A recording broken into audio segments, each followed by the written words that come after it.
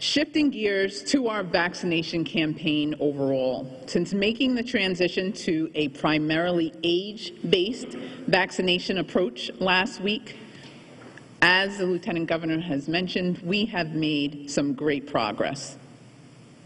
Similar to what I outlined last Thursday, we started this campaign by taking a very deliberate, targeted approach to vaccinating. And as I outlined last Thursday, we have plans to get faster and simpler. And that's exactly what we're doing.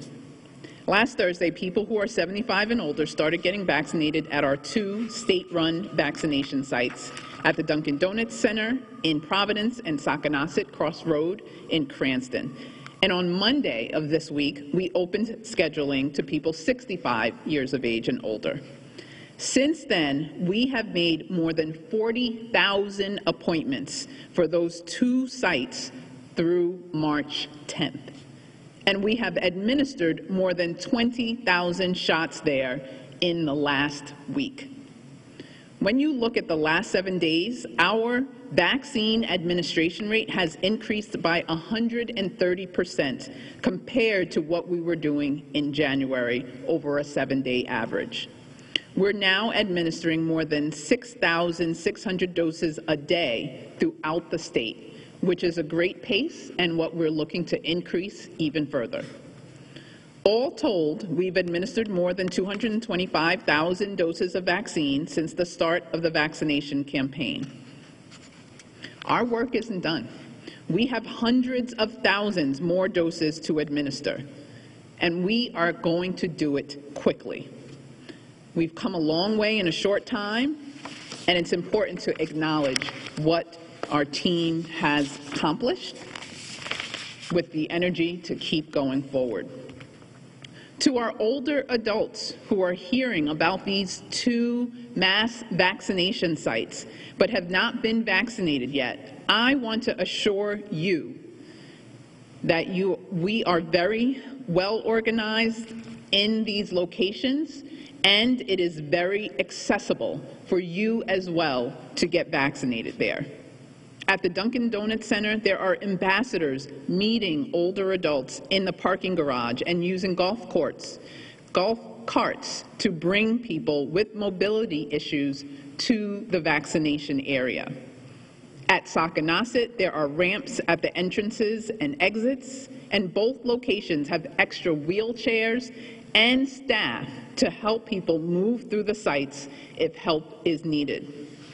One other note I want to make for everyone getting vaccinated at the Dunk or Sockanosset: please do not stay in the parking area or arrive in the parking area any earlier than 15 minutes before the time of your appointment.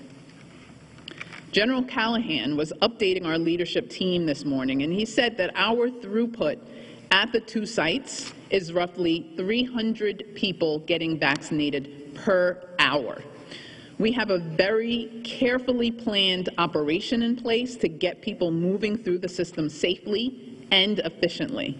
But that operation gets complicated when we have lines of people who are on site before they are supposed to be. So again, please do not arrive in the parking area any earlier than 15 minutes before your appointment time.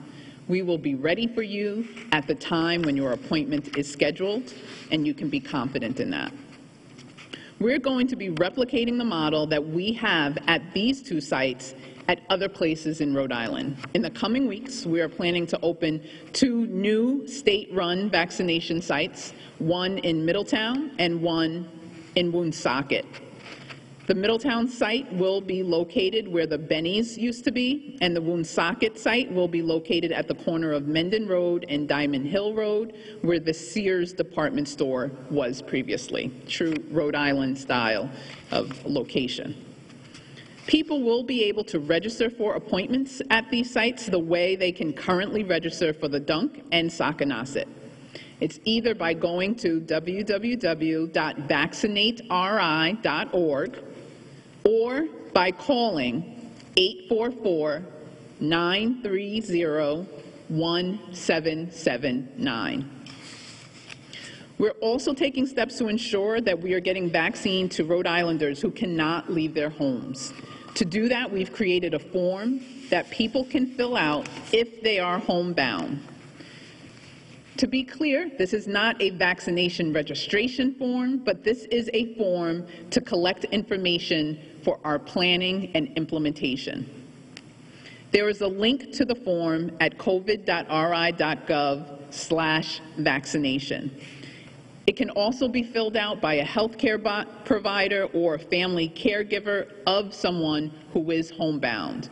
As we collect that information, and as soon as we're ready, we'll be able to engage and make sure that important community is vaccinated.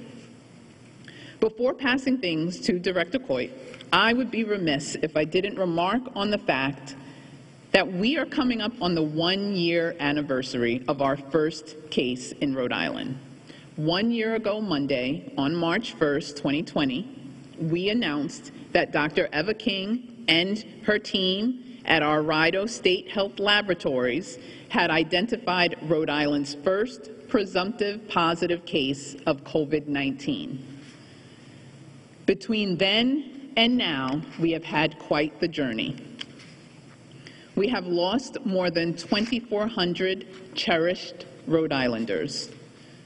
Almost 9,000 Rhode Islanders have been admitted to the hospital because of COVID-19. And every single person in our state has been affected by this pandemic. I want to personally thank all the healthcare workers and members of our COVID-19 response team for their tremendous sacrifices, commitment, and relentless work over the last 12 months. So many of you have worked around the clock for months on end. Many may be exhausted, but are still doing it, still coming into work, still serving Rhode Islanders day after day. We are so appreciative for all that you have given over the last year. I also want to thank everyone throughout Rhode Island. We have asked you time and time again to make sacrifices that we never envisioned asking people to make. This has been a year of loss and a year of testing our strength for us all. We've lost loved ones, we've lost time with family and friends. This year has caused economic hardships and emotional hardships and so many challenges. This was the most difficult year for many of us. But we have also a lot to be proud of as a state when we look back at the last 12 months.